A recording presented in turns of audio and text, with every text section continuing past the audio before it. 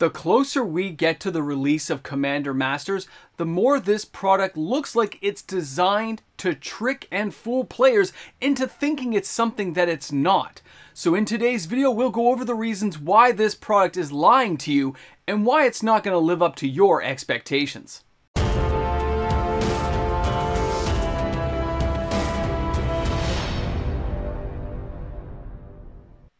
Here we are together again.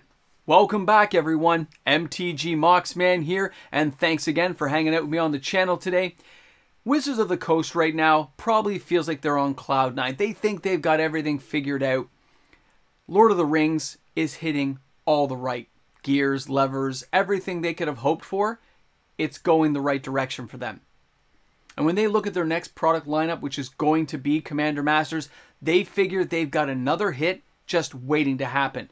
And at first glance on paper, it should be. When you first heard the title, Commander Masters, being released, many players got super excited for all the new cards they'd be able to experience with a new product lineup like this. A lot of players likened it to Modern Horizons 2, but this isn't what they gave us. This is where the deceit starts off. They gave us a great name that attracts a very large piece of attention from the player base because Commander is the most played format. Wizards knows this, they want to tap into it. They gave you the name. Just like Commander Legends Battle for Baldur's Gate, they gave the name. And the name comes with it a certain amount of excitement. That's mistake number one for most people, but we're going to play this out. Now they give us the price point. Just like Double Masters 2022, this is a very expensive product. Everything from the collector boxes to the draft and set, this is gonna make them a lot of money. They figure they put a certain price point attached to it, and players will realize there's gonna be real value, real excitement inside this box, which is why you gotta buy it. Because with the price point that high, it can't fail, right? It can't be bad. That's mistake number two. Because when you look at this set, it's a reprint set. You know, if you've been on my channel for a while, I'm not big on reprint sets right now because they are overvaluating their reprint equity. They are killing it with each and every reprint with no management system in place to make sure some cards retain some certain value level. Now let's go back to that first point. The name. Commander Masters. Great name. Modern Horizons 2. New cards, right? No, not really. Unlike those other two sets I mentioned, Modern Horizons and Modern Horizons 2, which gave us so many new cards, you're only getting 40, and they're mainly in the Commander decks. Yes, you'll get them inside the collector boxes and set boxes as specialty cards and stuff. I get it. But generally speaking, those Commander decks are where the value is going to be. I've mentioned it in previous videos. That is going to be the hottest selling thing because things like Slivers and Eldrazi attract a lot of attention. Remember that. Attract attention. So already this product is not lining up like it's supposed to in most players' minds. I'm not saying everyone thought that way, but a lot of players did. It's masquerading as something that it's not. It's a nightmare of deceit and lies waiting to happen, playing on a good marketing gimmick campaign. That's what they're playing on. They got the price point, they got the name, they've given you some new cards, 10 for each Commander deck, which is 40 new cards in total, but it's not what players expected. I know when I first saw it, and I'm fairly new to Commander, I've only been at it about a year and a bit, and I'm still building decks, I was expecting a whole bunch of new cards. Not a whole bunch of reprints that will be devalued within a few months as the market crashes down. And as you see somebody buying a super expensive box, because it's supposed to hold value, right? And it gets killed off. The way they've engineered the marketing, engineered the product lineup, and the way they're presenting it to you presents a certain level of prestige. This is special. This is unique. This is something you want to buy. But it is a reprint product. All these cards exist for the most part, except for those 40 new cards. So couldn't you just go buy the 40? I know I've kind of rehashed this, but I can't help but keep hitting this point home because it doesn't seem to be sticking in sometimes. I feel like it doesn't get the message through to everyone that you've just got to be cautious with products like this. We've seen them play out with things like Double Masters 2022, Double Masters, other premium products you see in my background right here. It's not what it is. It is a cash cow being milked for the benefit of the company. And yes, it does bring prices down, making cards affordable. I understand all that. It makes it affordable for other players at the expense of somebody buying it, thinking they're getting something unique and special that they're really not because it's a reprint set. And this is where I find such a hard time accepting these types of products now. I love new cards coming into the game. It's the most exciting thing. So why wasn't Commander Masters designed at least with 50 to 60% new cards that could be played in Commander? Unique cards meant only for Commander decks by examining the existing Commander deck themes used by players as the majority and as a baseline. And then promoting new cards into previously unexplored areas of the game by giving a few new cards here and there that can be played in Commander, thus giving this set some definite value to hold in the future for their own IP and their own reprint equity in future sets, but also drive player value there for players who want to experience Commander and try something new. I just think they failed on so many levels, and again, I know everyone's going to say, you haven't seen the cards. You're right, I haven't, but I already have as well.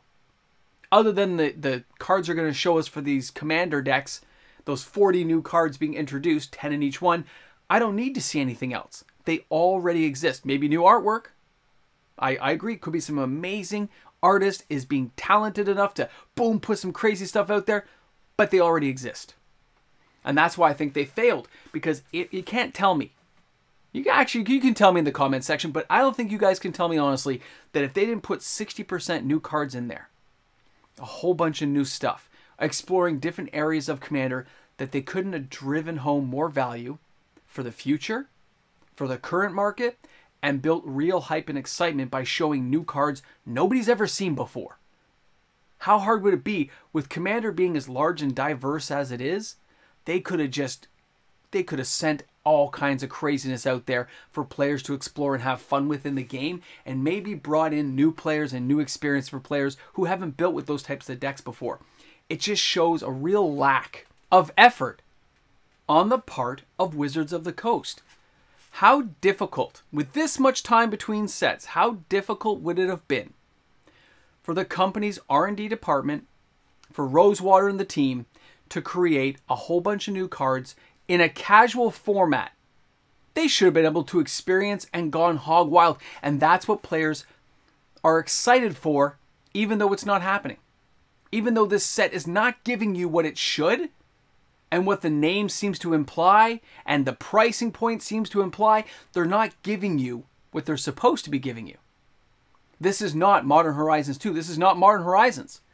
They're not going back to give you new things. They're giving you a couple of little tastes of something new with a higher premium price point to trick you into thinking it's something it's not. They gave us the name recognition, which is nothing new. They tried that with the Commander Legends Baldur's Gate. It's just a lack of effort. It's a lack of trying. Imagine how different this product would have been if it was a 290 card set and there was only 80 reprint cards inside and the rest were something new. I understand cards can be crazily built because it's casual, and maybe they'd have to ban some stuff later on, but they also could have done so much more to get the players and keep the players excited about new products like this, because this isn't really a new product. It's a product designed to look like a new product. It's designed to tell you I'm a new, it's speaking to you, the player, saying, I'm new, I'm exciting, look at me, you want to look at, but it's not. It's a marketing gimmick that is bound to fail on any hardcore player who's been around the block a bit, who's a little more media savvy. But so many of our players are going to walk in and they're just going to buy a few packs, they're going to buy a few boxes. It's going to happen. It's going to be successful. Maybe not as successful now because Lord of the Rings has taken a lot of wind out of the sails, because that set has a lot more going for it with all these new, unique cards.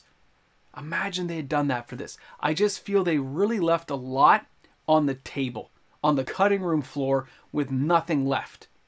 40 new cards at that price point is ridiculous.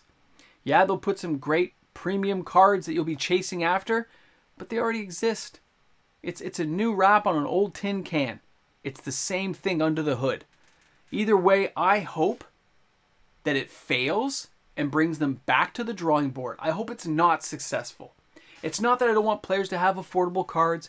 I want them to be affordable myself, but there has to be a certain level of value to these cards, or what's the point? Anyone can just proxy a card nowadays. You don't have to have the real deal. But for those of us who like to collect the real cards, like to experience the artwork and all that, we do need new cards. Not just a rehash reprint year after year. And just because they put a fancy new name, gave it a premium price, it doesn't mean that it's anything new. Unless you give us something new, like you did with Lord of the Rings. It's going to be a fascinating time, guys. I can't wait to see what you guys say in the comments section. Thanks for hanging out with me today on the channel. You guys are an amazing audience to be with each and every day.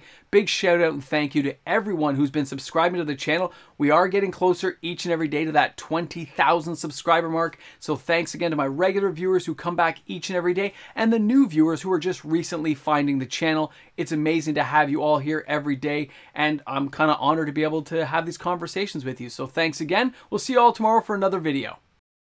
Hey guys, thanks for tuning in today. Let's take a moment here to thank all the fantastic patrons on the channel who make content like this possible each and every day. Guys, a big shout out and thank you to all my patrons. You guys make it happen. Thanks again for being here. We'll see you tomorrow. You made it to the end. Good for you. You're now part of an elite group of end credit scene Marvel Cinematic Universe style stuff I like to do here at the end. Good for you. Shows you can stick through and follow through on things. Not everyone can say that. Not everyone, trust me. Different world out there nowadays with the youth we deal with. So for all you guys who can do this and make it through and have that much concentration, wow. I'm blown away. Now you just got to remember, in the comment section, Necronomicon, baby! And that's how I know. That's how I know that concentration level is still with you after all this time of being here on my videos. Guys, thanks a lot, man. Hope you're having an awesome day in the world of magic. Thanks for sticking around. And yes, I hate this product without even seeing it. It's not fair. It doesn't have to be logical. I'm going with my gut on this one, and I still feel if they'd done it a different way, it would have been huge. So there we go. Thanks again for being here.